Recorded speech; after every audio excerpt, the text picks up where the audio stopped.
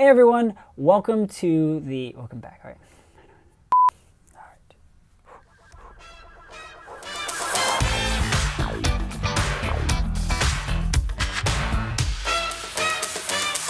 Hey everyone, welcome back to the Serverside Rendering with JavaScript Framework series.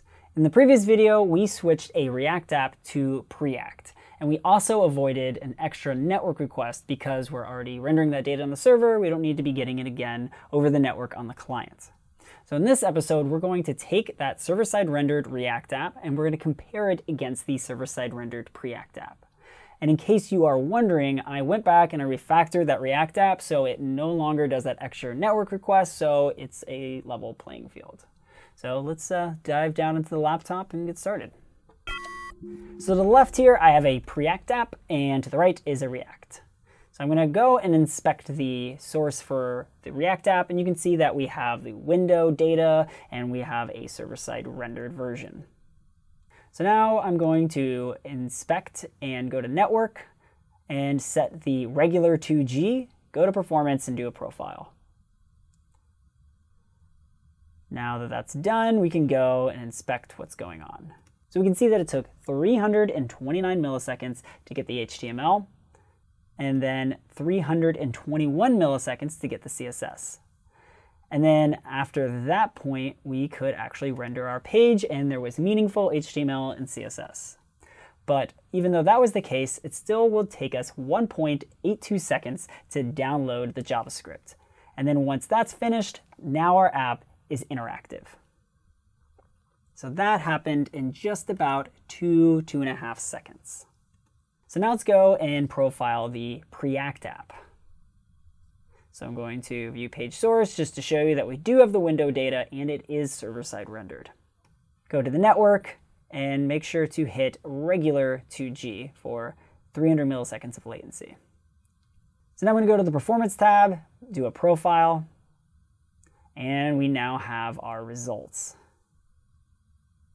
So you can see that it took 392 milliseconds to get the HTML. And then 325 for the CSS,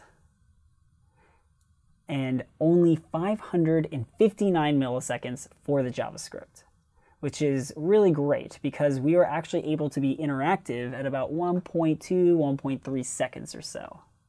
And if we go and compare that against the React app, which was 45 kilobytes, it took 1.82 seconds to download this, which really pushed back our time to interactive. So in this case, we were able to save all this time by switching over Preact to do the exact same thing. So now I'm going to go and simulate a real-world page view with Webpage Test. So I'm going to select Moto Gen 4 in Chrome and make sure that I'm on mobile 3G slow. I'll do one for the React app, and then while that's happening, go and create one for Preact. So now that the React one is done, let's take a look at the results. We can see that the load time was about 1.8, 1.9 seconds, first byte in about a second, and first render in about 1.3. And we can see that our first interactive is actually pretty good at 1.8 seconds. And we can see that our first interactive was also about at the same time as load.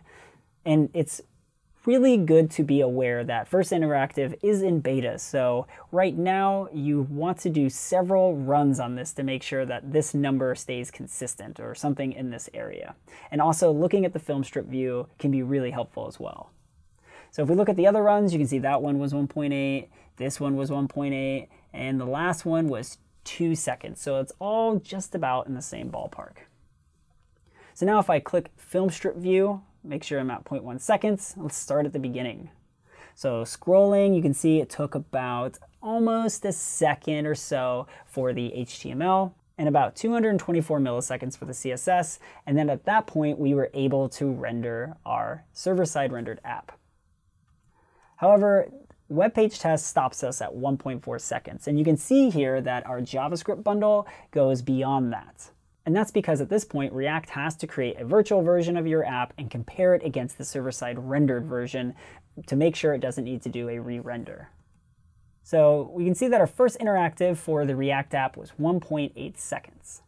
So now if we go and check out the Preact app, you can see our load time was 1.2 seconds, And then the first byte, 1 second, the first render, 1.3, and the first interactive was at 1.3 seconds as well. So that's almost half a second faster than the React app. So if we go and view the other runs as well, you can see that we had 1.2, 1.2, and 1.2. So it was fairly consistent across this test.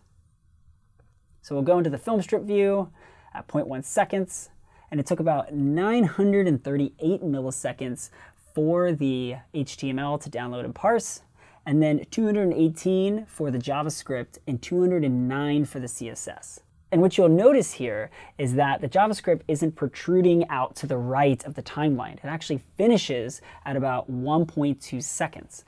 And that means that our app booted up. We didn't have to do the network request, and we were interactive in just 1.3 seconds. So with Preact, we can see that it was 1.3 seconds, and then React, 1.8. So as you can see with Preact, we were able to get interactive much faster than we were with React. And that's mostly due to the fact that Preact is much lighter than React. And while Preact seems all magic and rainbows and unicorns and stuff, that it's not always so easy to switch from React to Preact, because if you're really deep in the React tool set and ecosystem, not all of those tools are going to have a clear path to Preact. So if you're thinking about switching from React to Preact for saving on your library size, make sure you do your research and know that all your tools are able to move. And also, know that just because you're switching from React to Preact doesn't mean you're going to see this massive savings. If you have a lot of application-specific code, that's not going to get any smaller. What's going to get smaller is the actual difference between the library size. So it's a great move, but you still need to be frugal about what you include in your app. So that's all for today. If you enjoyed this video, please hit that thumbs up button and make sure to subscribe for more videos in this series. So I hope you enjoyed it, and I will see you next time. Hey everyone, welcome back to the server-side rendering JavaScript frameworks with... That's all it is. Okay, all right, I said it. I think we're done here.